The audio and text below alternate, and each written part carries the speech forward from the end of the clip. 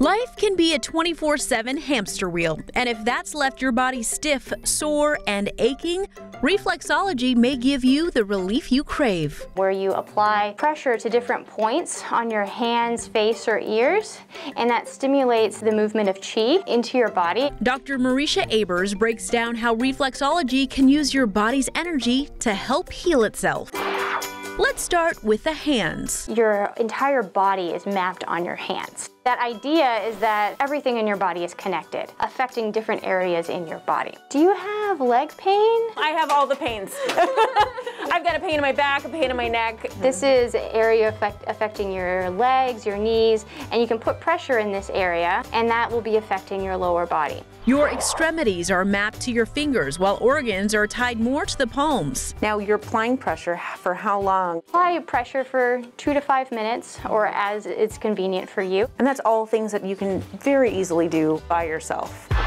Next, the ears. You can use a simple point to be able to affect a larger structure. For instance, if you have your face, your brain, all of that, you can be pushing in on the lobes of your ears and you can affect that organ without actually having to touch it. The inside of the ear maps to the organs, while the outer edge of your ear connects to your spine and neck, back, and more. And even along here, this would be your shoulder going into your hands and then your spine going into your legs and feet. It's just small pulses. If you're able to, in certain areas, to have a nice firm pressure would be great, but then at the same time you can also do pulses of pressure as well.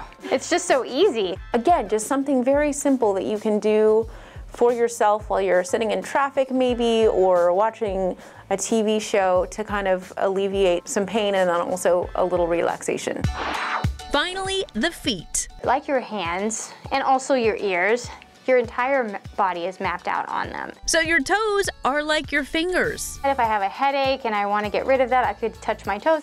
The edge of your feet relate to your arms, shoulders, hips, and knees, while the arch area targets organs. So when would you suggest maybe we use our hands and our ears versus our feet? At the end of the day, when you've been on your feet all day, it's really great to get a nice foot rub and still affect other areas of your body and get 2 for 1. Now, is this something I can go to my husband and say, the doctor prescribed a foot rub at the end of the day? I would do that for you. Rerouting your body's healing energy with Reflexology.